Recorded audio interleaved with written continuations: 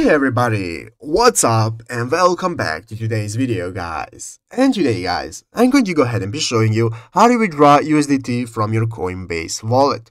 This is a very simple thing to do guys, so make sure to watch this quick and easy video till the very end and follow my steps correctly so you can make sure this works the same for you and that you can do this yourself.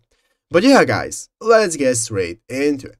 So guys, the first thing you want to do is go ahead and open up the official Coinbase application on your mobile phone if you haven't already, and after doing this guys, go ahead and either sign up for a new account if you do not already have one, or sign into an existing account from which you want to withdraw your USDT.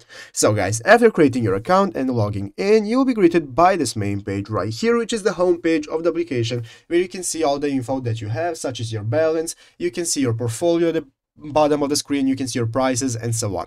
So guys, how do we sell USDT and withdraw? Well guys, it's very easy. What we need to do is go ahead and open up our portfolio right here. So click portfolio at the bottom of the page and it's going to open up this portfolio page where you can see all the crypto that you own. So what you want to do guys is go ahead and find USDT in this crypto. Go ahead and find USDT, and after finding it guys, now you'll be able to click on it and it's going to give you the option to sell it. So you just want to go ahead and enter in the info that you want, how much you want to sell, for which price and so on. And after entering this guys, this is just a preview with Bitcoin. It's going to say USDT for you, and after you're satisfied and entering all the info, just click on the sell now button, and after that you'll successfully start selling your USDT and withdrawing it.